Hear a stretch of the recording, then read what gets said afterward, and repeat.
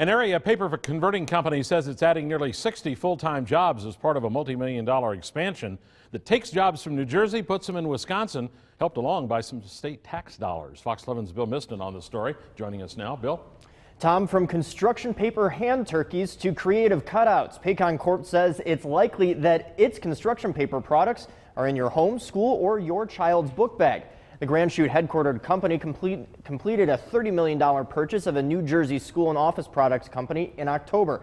Machinery, paper, and other assets were brought to the state as a part of the acquisition, creating 57 new full-time jobs here. The state's job creation agency is providing the company more than $480,000 in tax credits to defer $8 million worth of building renovations, upgrades, and new equipment. Governor Scott Walker was on hand to tour the facility and the upgrades. The company's president and CEO says though the investment by the state is small, it goes a long way.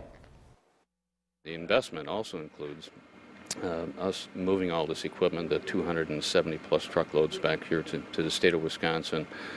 We've got a various amount of training and startup expenses associated with that. Schmidt says most of the jobs created are union floor positions, paying about $30 an hour.